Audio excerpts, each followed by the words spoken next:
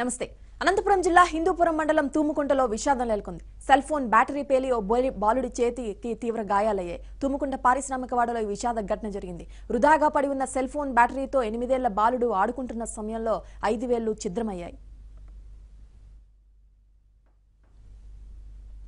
Battery పేలుడు ఘటనలో తీవ్రంగా గాయపడ్డ బాలుడి పేరు లలిత్. ఉత్తరప్రదేశ్ నుంచి తూముకుంటకు వచ్చి అక్కడే నివాసం ఉంటోంది లలిత్ కుటుంబం. చేతికి తీవ్ర గాయాలైన బాలుడిని హుటాహుటిన హిందూపురం ప్రైవేట్ హాస్పిటల్లో చేర్చారు తల్లిదండ్రులు.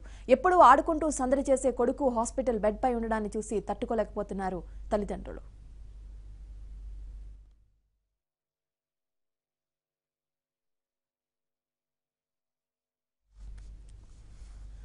బాలుడికి వేళ్లు చేతికి అవసరమైన శస్త్రచికిత్సలు చేశారు డాక్టర్లు. ప్రస్తుతం లలిత్ పరిస్థితి నిలకడగా ఉందని తెలిపారు. అయితే ఈ ఘటనతో సెల్ ఫోన్ బ్యాటరీ విస్ఫోటనం ఎంత ప్రమాదకరమైందో మరోసారి బహిర్గతమైంది.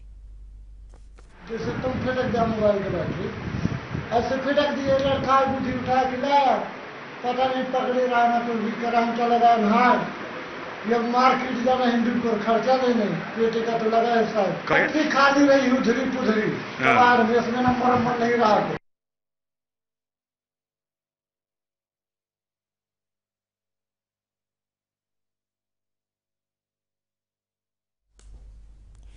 గతంలో ఛార్జింగ్ పెట్టినప్పుడో ఎక్కువసేపు మాట్లాడినప్పుడో మొబైల్ బ్యాటరీలు పేలిన సందర్భాలున్నాయి. ప్రపంచవ్యాప్తంగా ఇలాంటి ఘటనలు ఎన్నో నమోదయ్యాయి. ఈ ఘటనలో పలువురు గాయపడ్డారు. పేలుళ్ల తీవ్రత దాటికి కొంతమంది చనిపోయారు కూడా. ఇప్పుడు ఘటన మరింత కలవరపాటుకు గురి చేస్తోంది. వేస్ట్ మొబైల్స్ బ్యాటరీస్ ఇంట్లో ఉంచుకోవడం ఎంత ప్రమాదకరమో తేల్చి చెప్పింది ఈ ఘటన.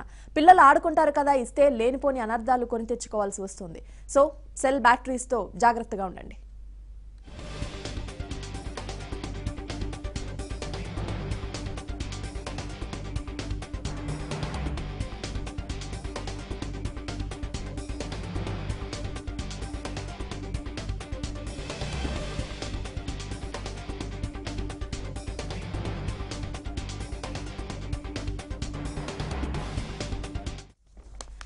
సెల్ ఫోన్ బ్యాటరీ పేలిన ఘటనకు సంబంధించి మరింత సమాచారం మా ప్రతినిధి అక్బర్ అందిస్తారు. అక్బర్, ఇప్పుడు ఆ బాలుడి పరిస్థితి ఎలా ఉంది? హిందూపురం పారిశ్రామిక వాడలో కార్మికులుగా పనిచేస్తున్న ఉత్తరప్రదేశ్ చెందిన బూకి రాణి కుమారుడు లలిత్ 88 సంవత్సరాల అబ్బాయి ఇది ఆదివారం సెల్ ఫోన్ తో ఆడుకుంటుండగా అది మధ్యాహ్నం 2 గంటల ప్రాంతంలో హఠాత్తుగా పేలింది. అయితే ఈ సెల్ ఫోన్ చైనా కంపెనీకి సంబంధించి చెప్పేసి చెప్తున్నప్పటికీ అయితే అది డాక్టర్లు మాత్రం అది స్థానిక బ్రాండెడ్ కంపెనీకి సంబంధించిన సెల్ ఫోన్ గానే డాక్టర్లు చెప్తున్నారు. ఈ అబ్బాయికి సంబంధించి ఆ పేలుడు తీవ్రతకు 5 వేలలో 2 వేలు పూర్తిగా వెళ్ళిపోయాయి. చిటికిన వేలతో పాటు 2వ వేలు కూడా పూర్తిగా పోయింది. ప్రస్తుతం ఆ అబ్బాయి ఆసుపత్రిలో చికిత్స పొందుతున్నప్పటికీ ఆరోగ్యం నిలకడగా ఉంది. అయితే వేళ్లు వెళ్ళిపోయినటువంటి వేళ్లు తిరిగి వచ్చే పరిస్థితి లేదు. కొంతకాలం చేయి పనిచేస్తుందో లేదనేది కూడా డాక్టర్లు చెప్తున్నారు. ఈ పాడైన సెల్ ఫోన్ కారణంగానే ఈ పరిస్థితి చోటు చేసుకుందని చెప్పేసి పోలీసు చెప్తున్నారు. దీని మీద సెల్ ఫోన్ కంపెనీకి కూడా వీళ్ళు ఫిర్యాదు చేసినట్టు కూడా చెప్తున్నారు. అయితే ఈ సెల్ ఫోన్ ను బాలుడికి ఆడుకోవడానికి ఇవ్వడం కారణంగానే ఈ ప్రమాదం చోటు చేసుకుందని చెప్పేసి తల్లిదండ్రులు కన్నీరు మున్నీరుగా వినిపిస్తున్నారు. చెయ్యి పూర్తిగా పోవడంతో తమ పిల్లడు అంగవైకల్యానికి గురయ్యారని చెప్పేసి ఆవేదనకు గురవుతున్నారు. రూపా.